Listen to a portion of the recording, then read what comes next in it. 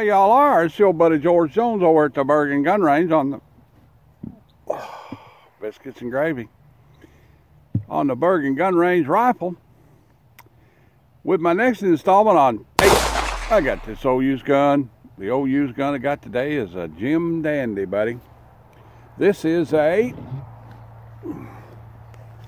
Savage manufactured, and this is a number 4 Mark 5. Is that right? Yeah. Oh, let's see what it says here. It is a number 4 Mark 5. Yeah, number 5 Mark 4. Yeah, okay. This would be along the lines of, this is marked U.S. property, and the code on it is for Savage manufacturing. So this gun was actually made in the United States, was issued to the British government on Lend-Lease, and was come back into the country at one time or another as a surplus gun. This little guy's lucky. He hasn't been butchered up or anything. It's all original military and complete and correct. All the wood is matching on it. It has battle sight on the back of it. And you see these later models of them, they only have the battle sight. They don't have this at all.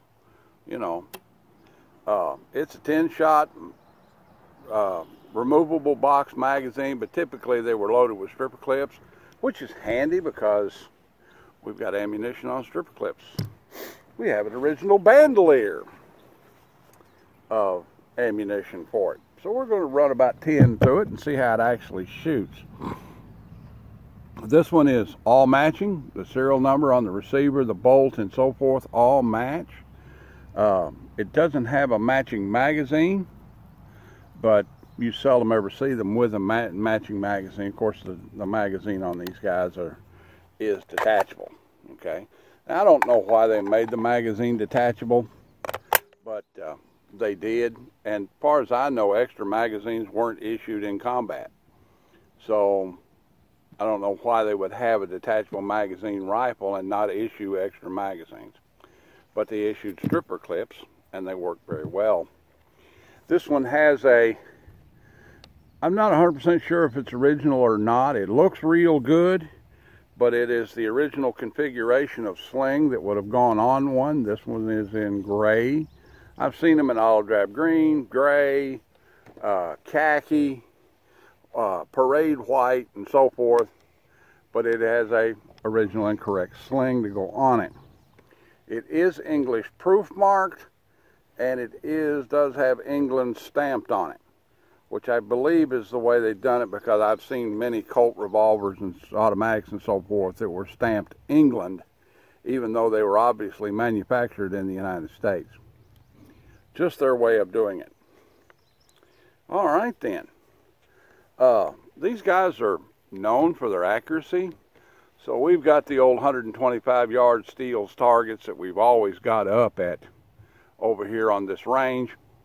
And we're going to see if we can actually perpetrate some bullet impacts. Get me some ear mufflers on. See if I can get this thing loaded with a stripper clip.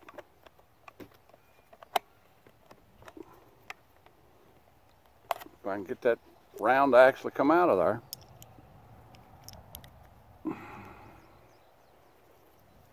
All right, okay.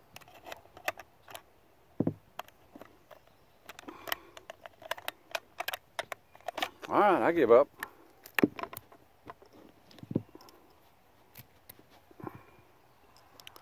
These strippers are not real smooth. Of course, they're World War II. I mean, you know, in World War II, when these stripper clips and this ammunition was new, it probably worked in it pretty good. But we're not having much luck. All right, then. Let's see if we can put 10 in it. Get them in there correctly so they don't get rim lock.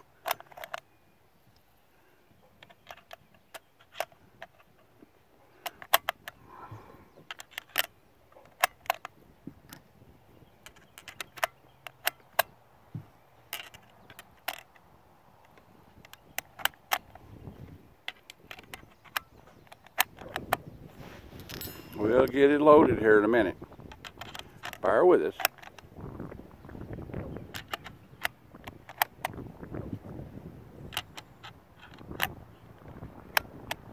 All right, there we go. Now, get one up in it. There we go. All right, let's see if we can hit anything with it. Got the guy all safe fire. We'll see.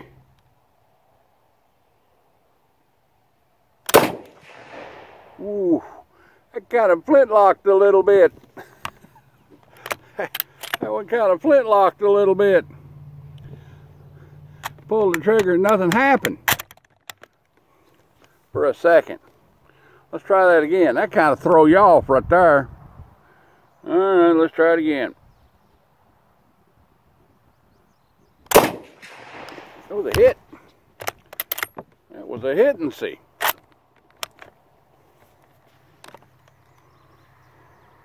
But it kind of flintlocked. It was kind of a click bang.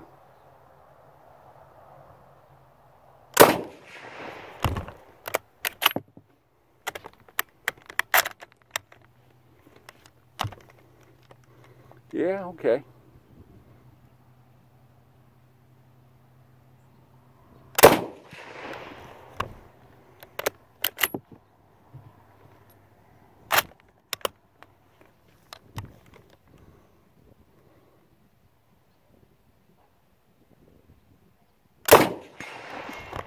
That was a little solider hit there.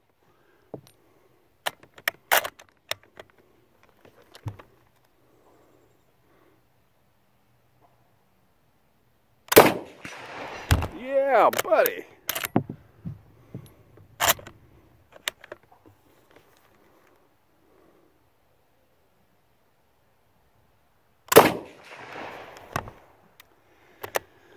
If they don't flintlock, I can hit it pretty good.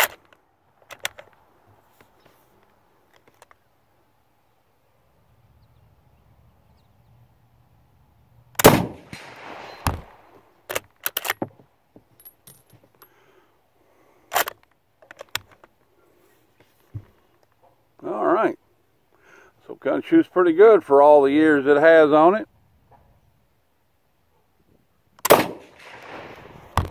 Flintlocked.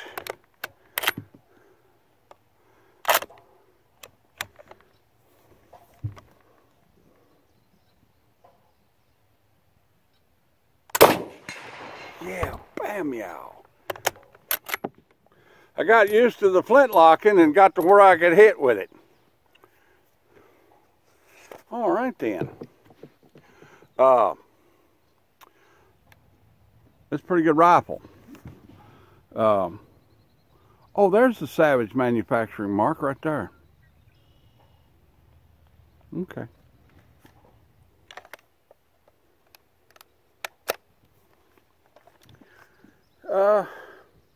Boy, these guys used to be cheap. They used to not cost anything. You could buy this rifle for $49 at Rose's department store back when I was in my 30s.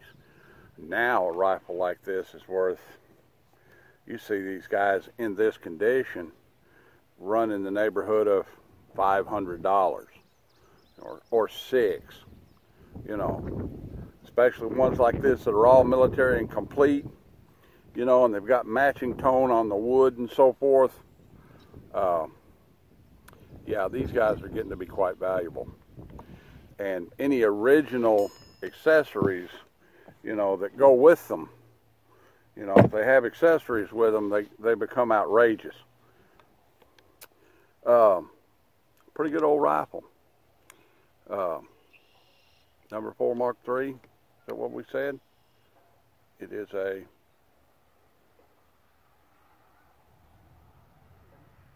Mark V. I don't know, is it a Mark V? What is it? It's Mark III. It's a Mark III, right, okay.